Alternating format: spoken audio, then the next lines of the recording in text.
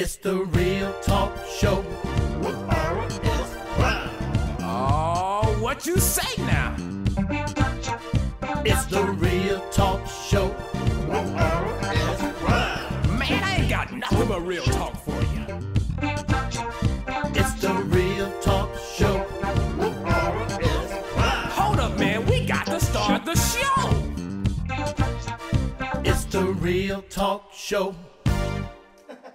Hello and welcome to Real Talk with R.S. Brown. I am R.S. Brown. Listen, we're super excited to be on this show today with you because guess what? We have another great one. We're going to talk about what's going on in the world right now. You know, we usually get all this happy stuff and all stuff like that, which you know, we're still going to do that. But I think it's imperative for, you know, our mission is to educate while entertain. So my whole mission for you today is to educate you some things that's going on that you may not have seen and seeing some other views. You know, we got an officer that someone's going to be on the show today, and we also have two young people who put together a protest. Yeah, a protest themselves, and it was truly successful. We're going to show you that and show you some footage from that as well. I mean, we had so much amazing things that I'm just excited to be able to bring back to you today. How about that? How about that? We're gonna have a good time with it. Listen, you tune in to Real Talk with R.S. Brown. We'll be back. It's the Real Talk Show with R.S. Brown. Real Talk Show. Man, I need help. Come on in.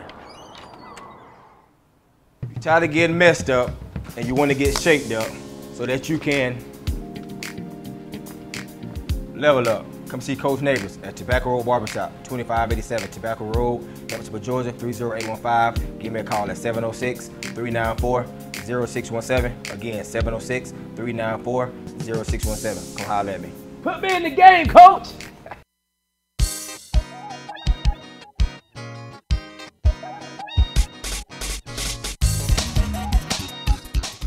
It's the Real Talk Show with R.S. Brown. Real Talk Show. All right, well, I told you we got two amazing young ladies who put together a peaceful protest right here in the CSRA in downtown Augusta, and I met them back at the statue where the protest took place, and I tell you what, these are two phenomenal young ladies, and I attended the peaceful protest, and it was peaceful. And not only did they protest, because I don't believe in protesting without giving options and answers and solutions and suggestions, and so they gave them just that. They told them go out there and vote and everything like that. And you know what? And while we're doing that, I'm gonna go get my voting sticker. Y'all check out this beautiful video. These young ladies are awesome. I'm gonna go get my voting sticker. Hey, R.S. Brown here with two lovely ladies who've had an amazing protest for Blackout Tuesday. Now, these are two concerned sisters that came out, you know, and came together for an amazing protest. So now we have Alasia and Francesca. All right, how are y'all? Doing pretty good, thank you. How are you? I'm doing amazing. Now we're trying to social distance and be aware of what we have going on here in the CSRA today. Now, let's go right to the protest. Y'all had, hundreds of people out here this week protesting on what was going on. Tell me, you know, how did that start? I woke up around like 12, and me and Francesca had already talked about just getting something together, something that we could do, even if it was a small part. It would definitely make a change. So at 3 o'clock, I actually got the okay to start posting, and I got the okay from the sheriff's department to start protesting and rallying people to come out here around like 7:30 when it was kind of cool. Everybody was able to walk, and it actually turned out pretty well just for like a short notice event. Yeah. So are you telling me that this protest that you had came together within 24 hours? Like 4 hours. Yeah. Wow. Yeah, we just all used our social media platforms to get the word out there, and everybody reposted our flyers and stuff that we made, and we were shocked at the amount of people that actually came out. Wow. So how did you guys come together on this? Just the power of social media. I saw someone taking a stand and wanted to take a stand, and I wanted to take a stand too, so why not work together? Yeah. That's the only way you get stuff done. So it really was just like out of an act of kindness, out of just a leap of faith that I reached out to her, and was just like, let's really do this. Now you actually did an event earlier too, right? So tell us about that. We did a small protest on Broad Street, kind of just the same route that we did before. It was about 40 people. People kept coming in, like as they saw us walking down the street. It was very peaceful, but we wanted to do it a little bigger, on a bigger scale. And so when she came in, anybody she knew also came with us, and we just made a bigger movement. So here's my question. Yesterday, not yesterday, but when you actually had the protest, you had, people all lay down on the ground. And, what was the purpose for that? I wanted people to put themselves somewhat in the shoes, even though they couldn't feel them necessarily. I still wanted them to see. I already knew how hard and how much he could have felt so unsafe, and I just wanted people to be so vulnerable, just like George Floyd was. So I thought that was like a good way to kind of demonstrate that as a form of respect, as a form of peace. And some people don't realize how long 8 minutes is, and just laying on the ground without anybody on top of you, as uncomfortable as it is. It was like a really powerful moment. Some people were crying in the audience that was there, and just complete silence for all 8 minutes. It was really great. So there were comments on people's Facebook Lives that said, they're lying on that dirty ground. What would you say to them? We lie on the dirty ground every day. Like the woman said yesterday at protest, we were built on our backs. We lied on this ground. We came from this ground. So if you cannot lay down on this ground and show your respect, you don't deserve to walk them. Yeah, love it, love it. Now, y'all charged people yesterday. Y'all gave some commands. Y'all gave some opportunities. Tell me, what does the people need to do to moving forward? Protesting is nice. What do they need to do moving forward? They need to go out and vote. They need to register to vote. Make sure you're using your voices not only on a federal scale, but on a state and local scale as well. And also support your local Black-owned businesses. Make sure you're figuring out where they are. Make sure you're reaching out. Make sure you're actually, spending your food money there, spending your household item money there. Like, make sure you're actually building these communities up so we could have a better impact in our community. For sure. All right. Well, hey, that sounds good. And we're standing here in downtown Augusta. Out of all the places that y'all could have came back and rallied, why here? This monument holds a lot of history in Augusta. It's a lot of people who don't even know the history behind this, and they pass by it every day. This Confederate statue, people rallied, I think, a couple of years back, and it actually went silent. And I felt as if, no, we have to keep the attention here. We have to let people know what's in their city, what we are built on, what we are built upon, and why we need to change it. There you have it. Young people making a difference right here in the CSRA. Join the movement. Join as much as you possibly can. Any last remarks? Make sure you're donating to bail bonds. Make sure you're reaching out to your local offices. Make sure you're voting. Make sure you're just doing anything, whether that be moral, emotional, or physical support. Make sure that you're supporting our Black communities out there, because Black lives do matter. And if you can't get out and protest, you can still use your platform on social media. Even if you don't have a huge following, just one spark can make a fire. I love it. There you should. Cut the cameras! Nothing else to say. That's it. The Real Talk Show with R.S. Brown. Real Talk Show.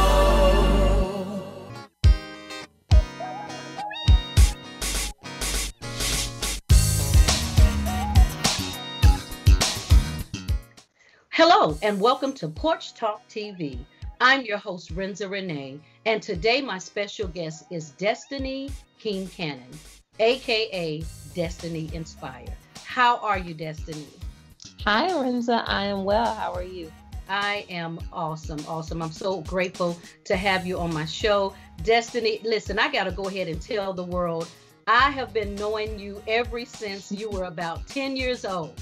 10. Absolutely. Yeah. You actually danced. You were the angel, and you did liturgical dancing in my very first stage play production. And I was so proud of you. You were this bashful little girl, but when that music came on, it was like a whole different person came out.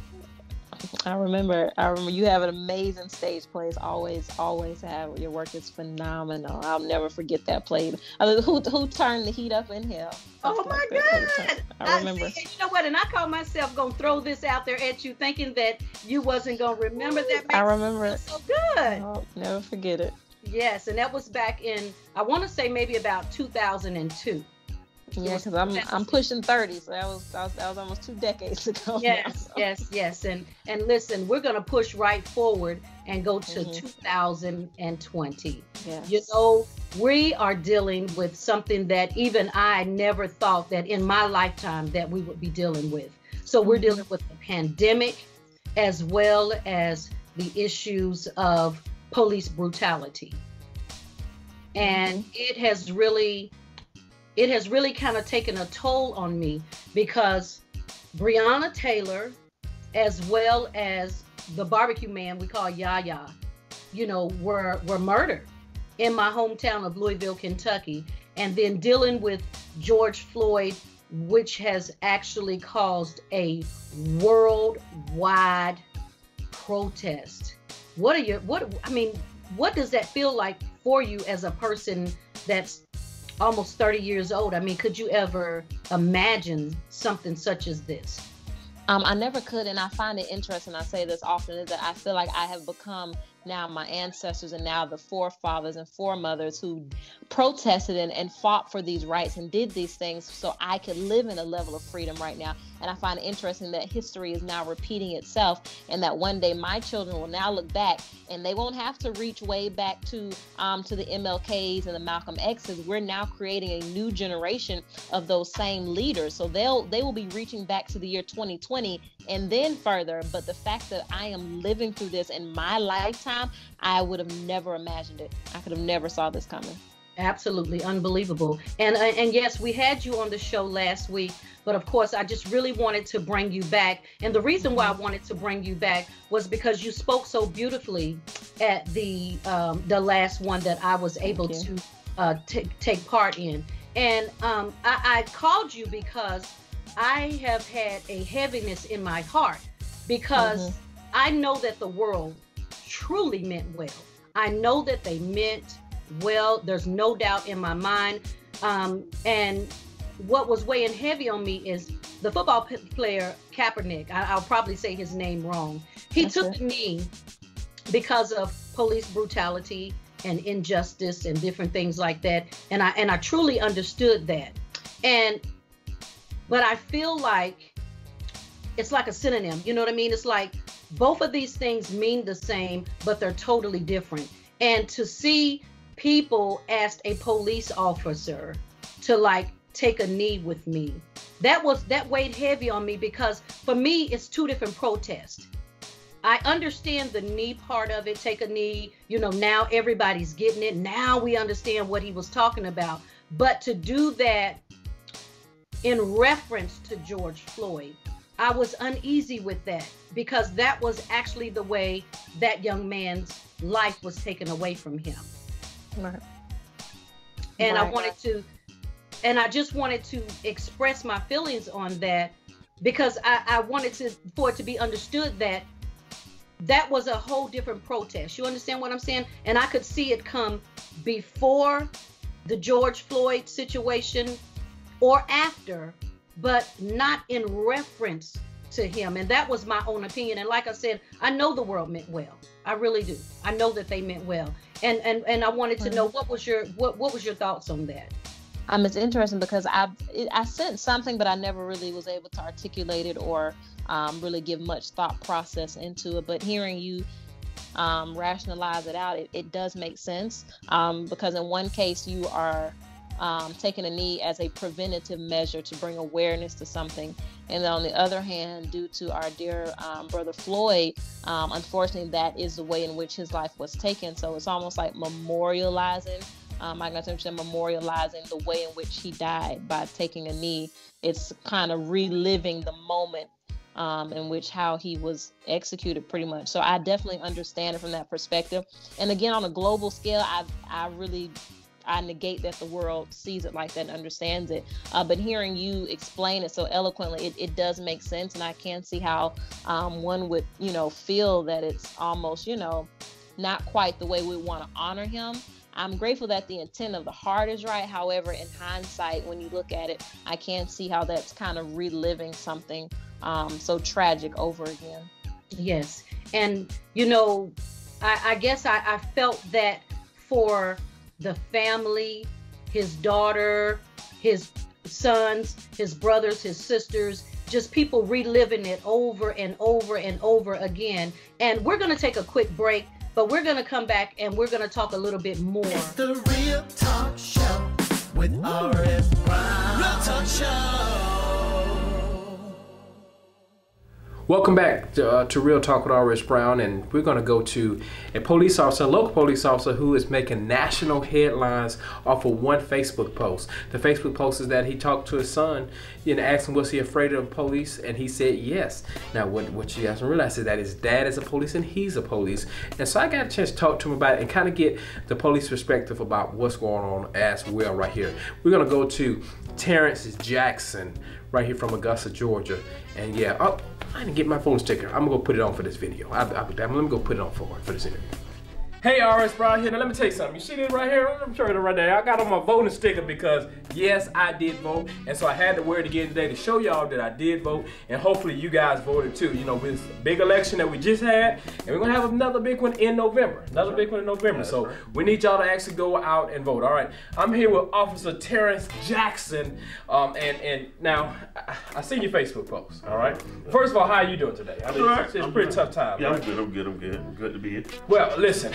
I seen your Facebook post, and so it was about your son, and y'all were having a conversation, about everything that's going on, and you asked your son, which was so powerful to me, that you would even ask him that question. Was does he trust the police? That's right. And so you are the police. Yeah. And so, what was his answer?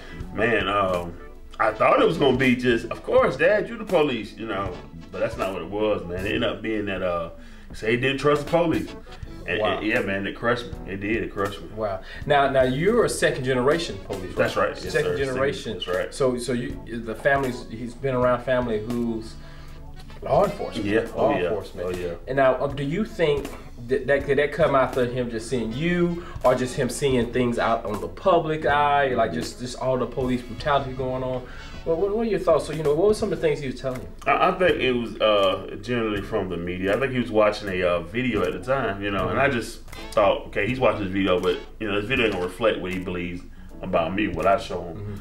And no, he still, even with that video, he's watching the video, he went straight to, no, I don't trust the police, and and the conversation kind of went, sideways to where he's like, well, they point the gun, all it's not. And it startled me. I didn't know what to say at the time, so I took a pause break. And I had to look at my wife and say, "Did you hear what he just said?" And she said, "Yeah," but she never minded because in her mind, he's just talking. But to me, that's just bigger than that. It is. You're right. You're exactly right. So that tells you how much of an impact what they're seeing on TV is having on our younger generation. Because it's not a lot of good things, not good light on the police officers. Yeah, that's right. And so, I mean, wow, that's something. So what did you tell them? What I ended up telling them was that all officers are not bad. That the news has a job to report the hot news at the time. Yeah. And there's nothing wrong with that. Yeah, you need to stay abreast of what's going on. That's right. And I just told him, you have to look at the things that's going on around you, in person. See what I do. See the officers that come to his schools do. The school resources that go out there. Okay. See what they do, how they are as people. See the police and the public. Have they ever did anything wrong to you? And he says no. Well, that goes to show you can't just doubt the police for one story you see.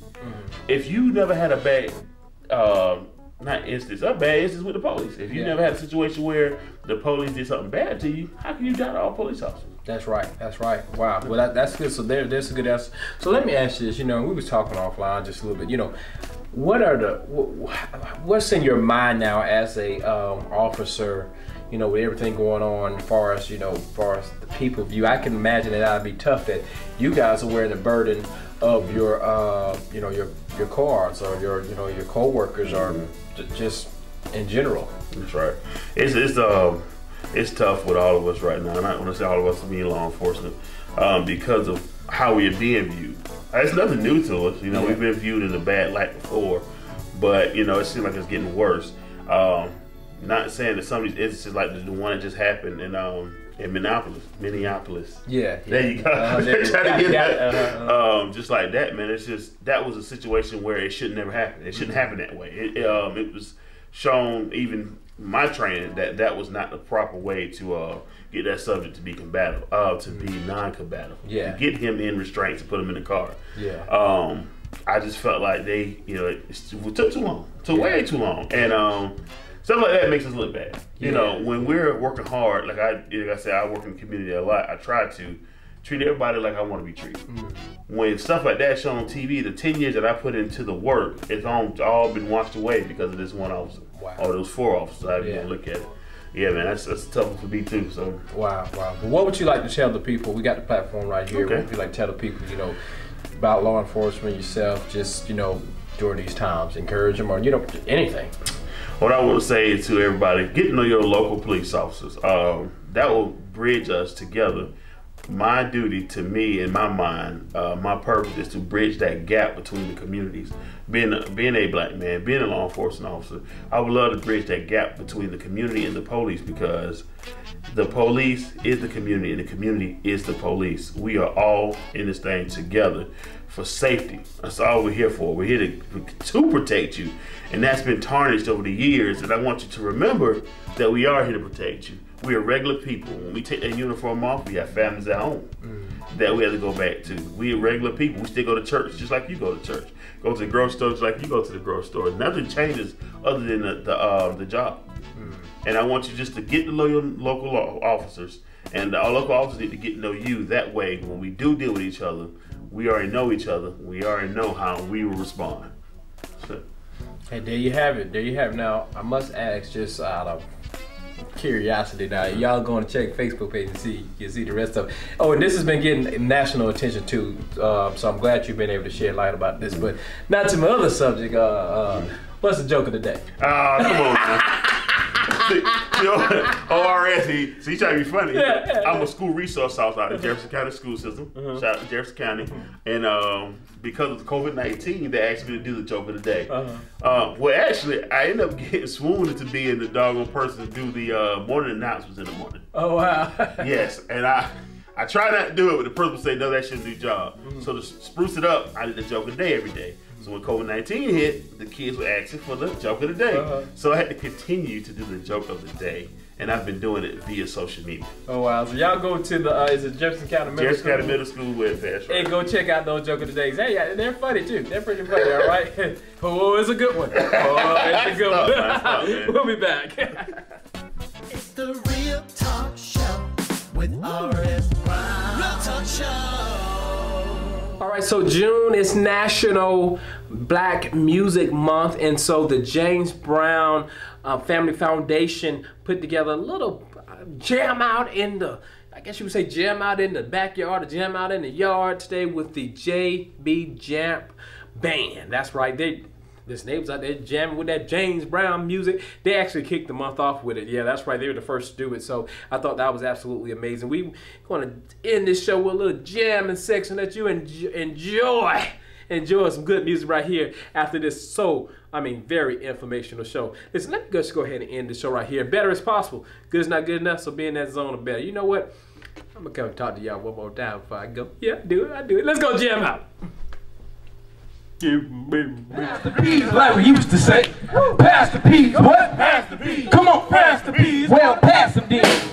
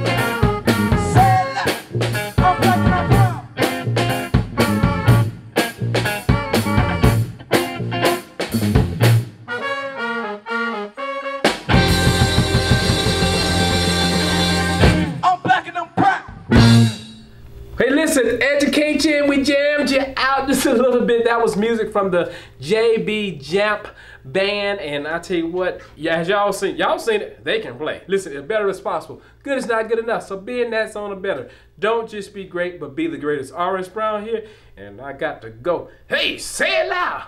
Boom, boom, I'm making them proud. Boom, boom, hey.